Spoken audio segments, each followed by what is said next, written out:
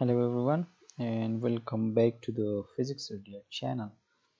Uh, Today we will see that how we can uh, uh, index the perovskite crystal with the Miller indices.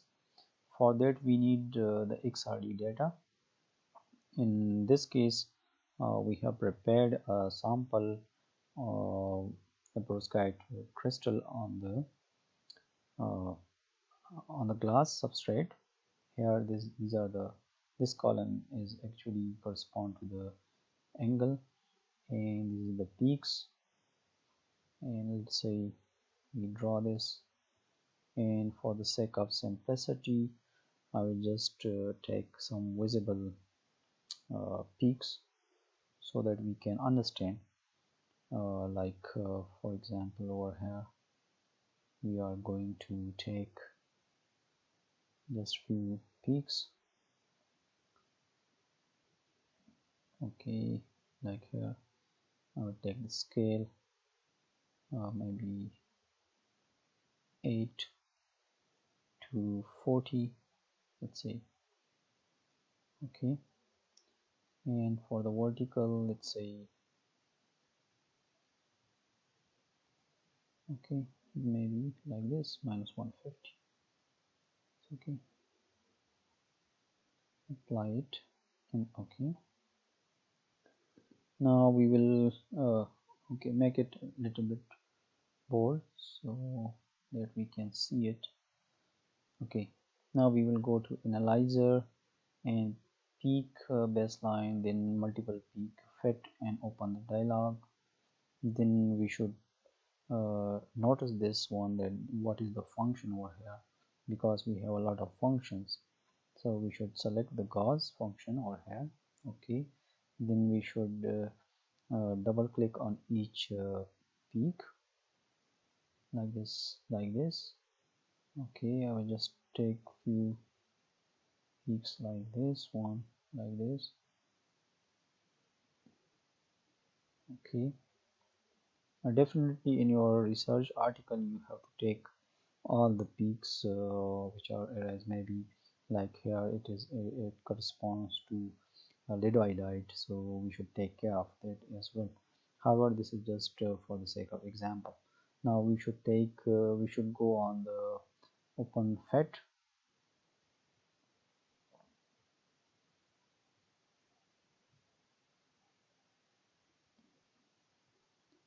Okay, now we should click on the fit until converged.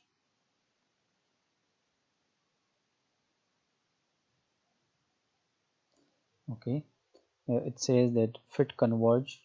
Okay, so the calculation are okay. Then we should click on done.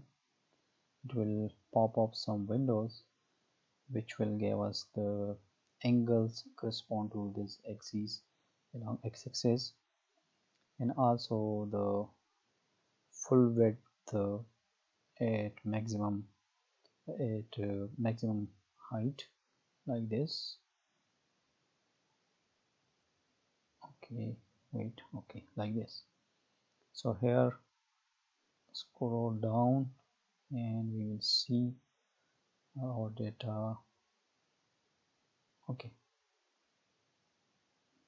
here this one, this is a column 1, column 2, column 3, column 4 values. These correspond to the angle of our sample. So control C, and we will compare this with our standard perovskite sample, which is cubic in this case, and this is the index, and these are the degrees over here.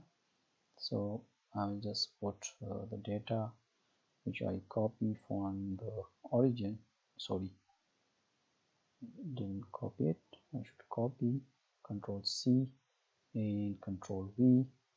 I should make it a little bold. Okay, no, this is wrong. What happened over here? Okay, like this. Copy, and here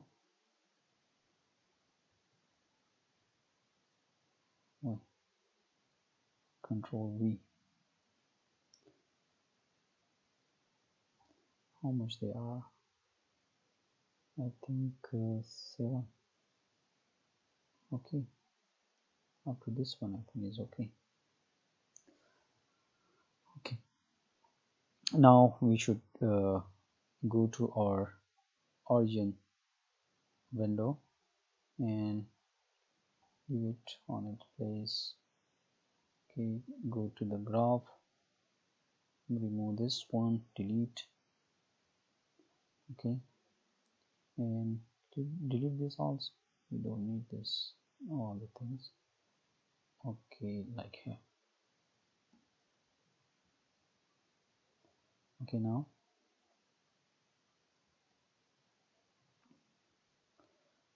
over here, if we can see, this is the first peak, this is the second, third, fourth, fifth, 5 and 6. So we should check our data. 1 2 3 4 5 6 and 7. I think so. We have 7. 1 2 3 4 5 6 7. Okay, we have 7 peaks over here. So here we will add the indices from this. As you can see over here, the 13th one. Okay, I will make it bold so we can see it clearly. Okay, now I think we can see it right now.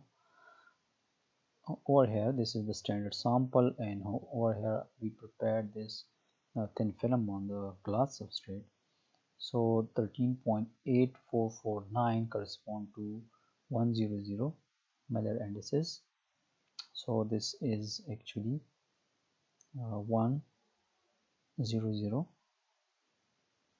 The second one correspond to 24. This is 200. Over here, if we can compare, 26 correspond to 210, and this is 28. 28 is actually 211, and 31 is around about 220, and 33 is actually 221, and 37 is actually 300. And we can also take the full wave at high maxima, or let's say if we can take this over here, let me check it out. Okay, here, open the box. In the same table we can see over here. Okay, over here we have this data of the sample, and Control V, make it a little bit larger and bold so we can see the values. However, we will make a video on this in coming videos. However, we need to know about the Miller indices. So now in each value we should give this thing. Okay, right here. Okay, we don't need this anymore, so we should delete this. Okay, delete. Yes, delete this one. Okay, simply we have this figure. Now we should index each peak, like here. This is actually 100. So okay, 100, make it bold, let's say turn it.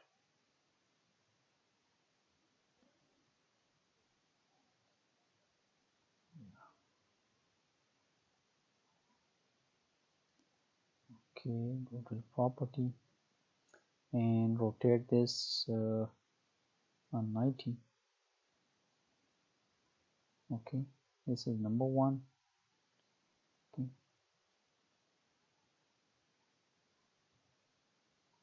it's okay. Control C, Control V, and give the second one. The value is, the second one is actually 200, so we will make it 2.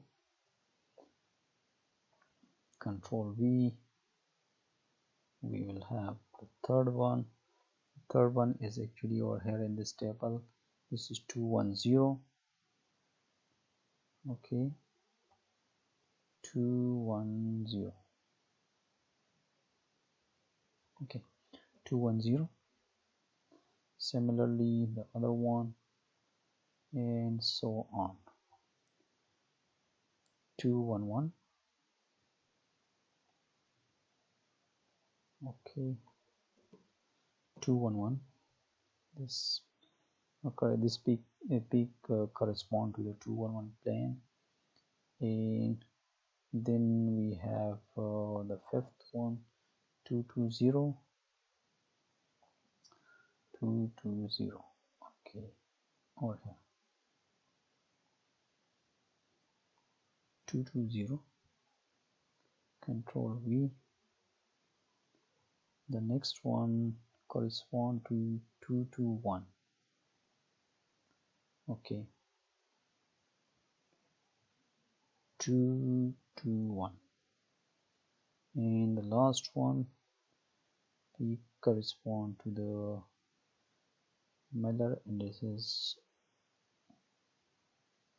300.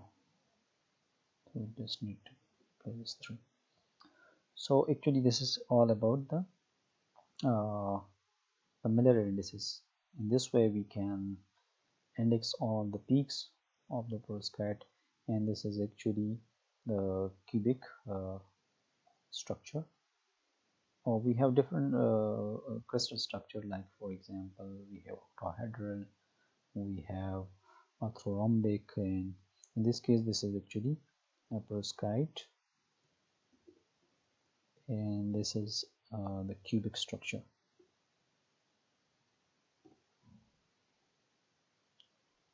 Okay,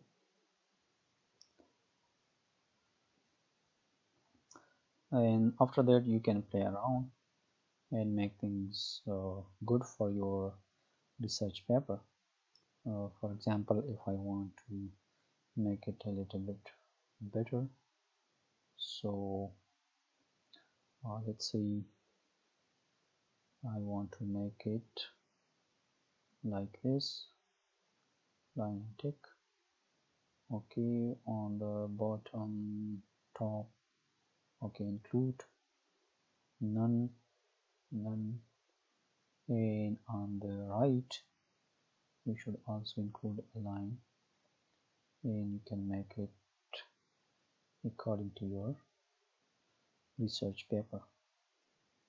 If you want it more accurate, so make it a little bit bold for your research, and let's say this 3, 3, 3, and so on.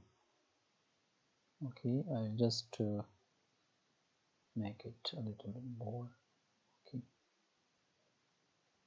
20, let's say bold, and 20. Okay, this axis, y-axis correspond to the intensity, actually intensity of the peak, and that is in arbitrary unit. Okay, similarly over here, make it bold, 24, and this is actually 2 theta. So we should go right click on it and go to the symbol theta, insert and close. Okay, and this is actually in degrees. Okay, you can say only like this. Okay, no problem. This is okay, perfect. Okay, so this was all about the perovskite cubic structure and how we can compare it with the uh, standard index of the perovskite sample. So this is the way we can do it, and we can analyze which planes we have and which structure we have in our sample.